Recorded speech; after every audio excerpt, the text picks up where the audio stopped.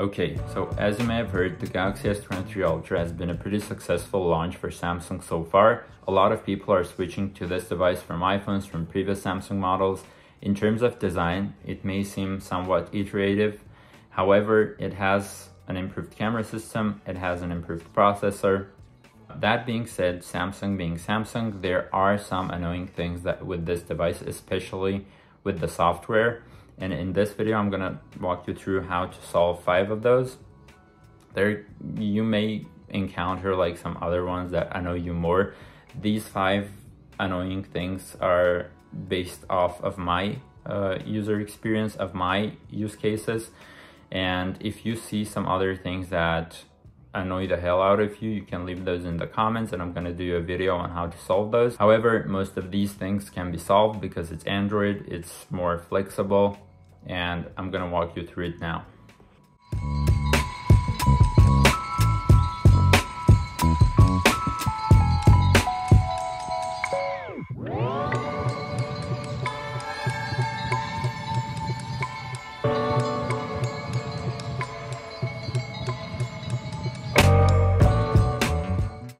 Okay, so one of the first things that you may notice is whenever you're taking photos in the camera app and you're close to the subject that you're taking the photo of, the lenses may start switching in order to accommodate for more light or to fix the focusing issues that you might have.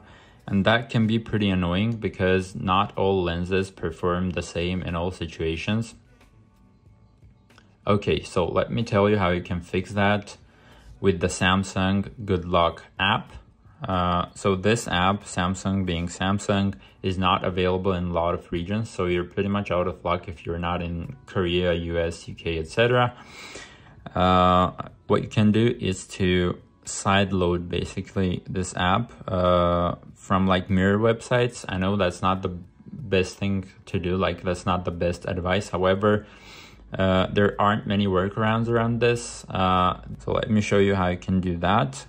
What you do is go into APK Mirror and search for Samsung Good Luck. When you scroll down a little bit, you'll see the download link here, and you just tap on that link and the download starts there. There's nothing like extraordinary about this. So after the file has downloaded, you basically install the APK and you open the app. So for some reason, in my case, the first tab that says makeup isn't actually doing anything. So if I tap on it, like it's not loading. However, if I open up the second tab, which is life up for whatever reason called, you can see that you have an app here, which is not really an app, I guess, although it's like a module. So go ahead and download this one. You can see it says like it allows a lot more customizability, allows you to change like a lot of the settings, etc. So let's go ahead and install this. So it's like an app. If you open this, it opens the camera assistant settings menu, and you're gonna have the same menu available from inside the camera app. So if I go into settings, you can see that the camera assistant option is available, which basically opens the same screen. From here, you can toggle on off the auto HDR, and you have the much needed feature of auto lens switching.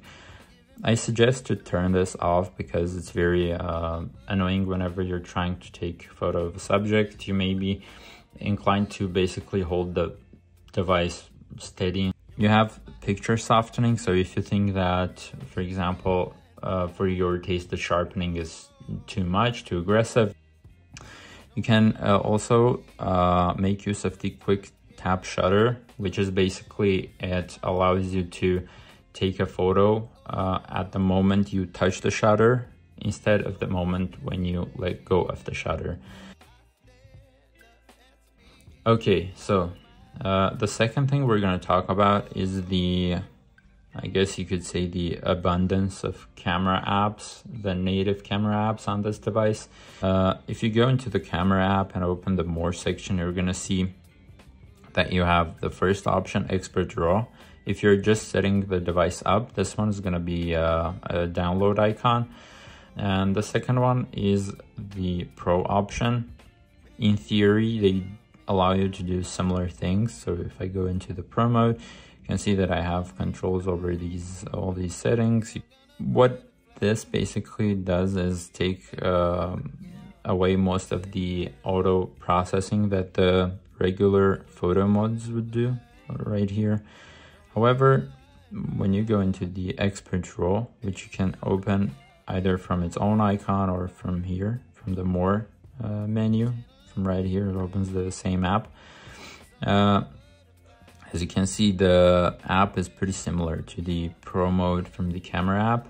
However, as far as I understand, the Pro mode in the camera app does a little more processing than this one, because most of the RAW files that you're gonna see from like smartphones, they're gonna be processed RAW files.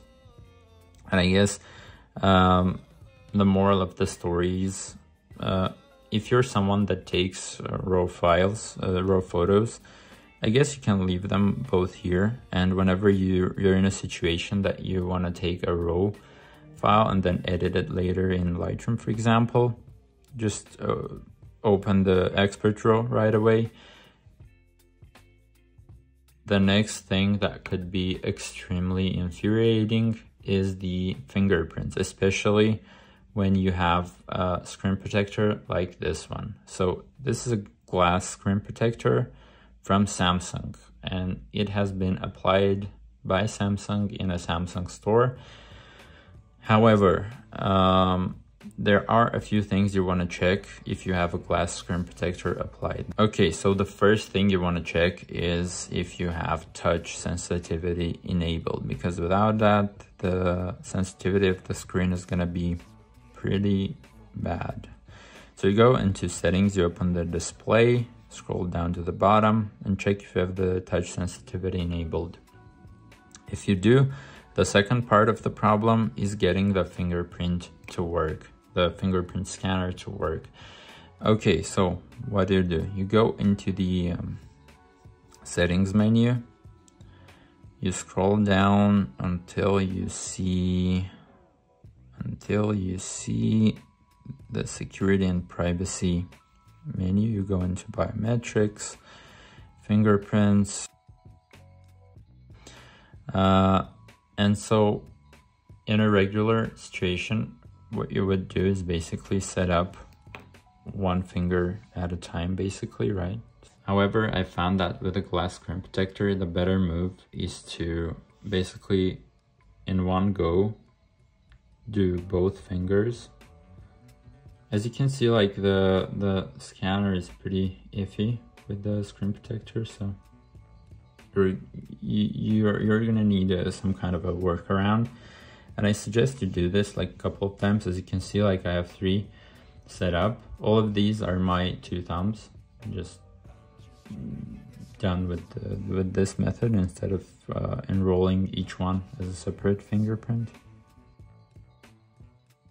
So yeah, the fourth thing I would suggest you to do, and this can be like, this applies to like a lot of different things, especially if you use a lot of like Instagram, Reddit, like social media where you scroll both up and down and left to right, is adjust the gesture sensitivity. So if you have these gestures set up where you don't have the buttons at the bottom, which I suggest you do, you enable this gesture bar, which you can do in the display settings, tap on navigation bar and enable the gestures. However,